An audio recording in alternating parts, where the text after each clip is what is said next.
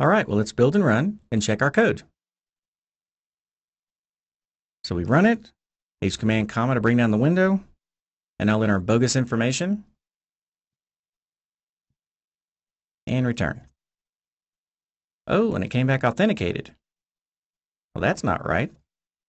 Let's go back and see what happened. So all that looks good. Let's go back to our Twitter class and see what's happening here. Okay, so if the range of string could not authenticate you, dot location does not equal, oh, okay, well I see. Yeah, we want this to equal NS not found. If you put the not operator, then that makes that statement true. Okay, so that makes more sense. Now we're saying if the location of could not authenticate you, if that equals NS not found, then we return true. Otherwise, we return no.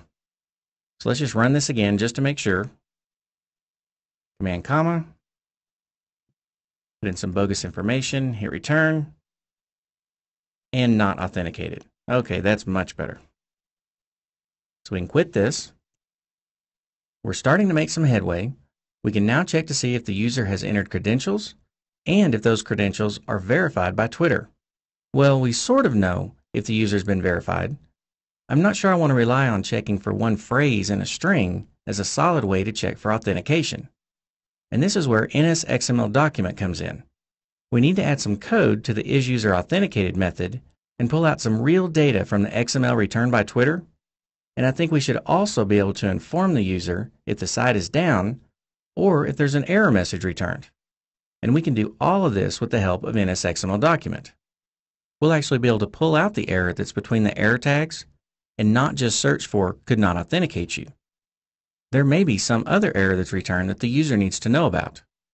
Now, NSXMLDocument, like most Objective-C classes, has several ways of instantiation.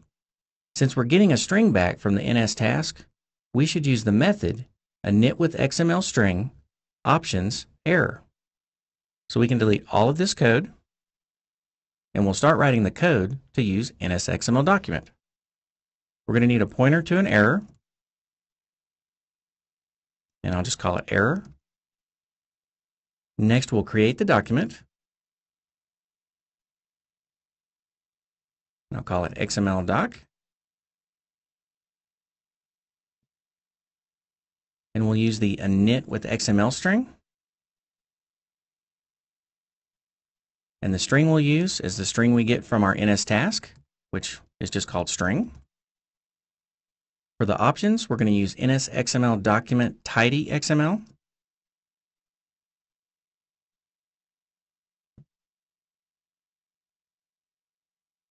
And for the error, we'll use the error that we just got a pointer to. And I'm going to clean this up just a little bit.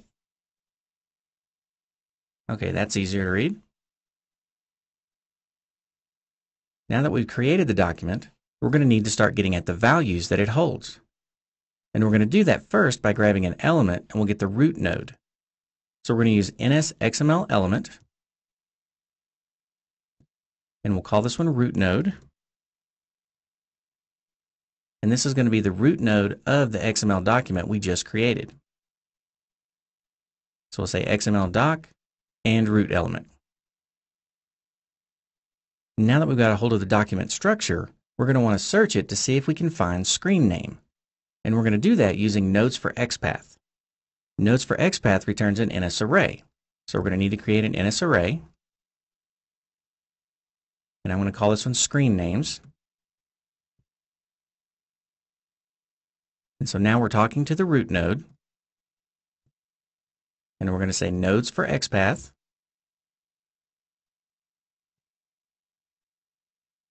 And the path that we're looking for is screen name. And here we're just going to insert nil. We're not going to be checking the error on this one. We'll just check to see if the array is empty. And so we can test this out. We're just going to print this to the log. And we'll log the whole array. Now, if you're not familiar with XPath, XPath could have a video series all on its own. There's a lot to learn, there's a lot you can do with it. But for our example here, the two forward slashes, what this is saying is just grab everything in the document, no matter where it's located, that has a tag of screen name. And this method will work not only when we're checking for authentication, but also when we're posting updates to Twitter as well. And so we don't get a compiler warning, I'm just going to return yes. Because right now, we're just wanting to make sure that our NSXML document code is working and that we're getting the screen names out correctly. So let's go ahead and run it.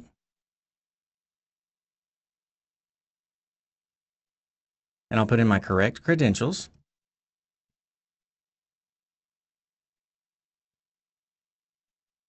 And if we look down the console, we can see that it pulled in the whole string, including the tags, and it put it inside of an array, and there's only one item in the array. And that would be correct because there's only one screen name tag in the document that we're getting back. And it also returned authenticated because I'm returning yes no matter what. So let's quit the app. And now that we know that our code so far is working, let's go ahead and put a few more tests in so that we can provide the user with more valuable information.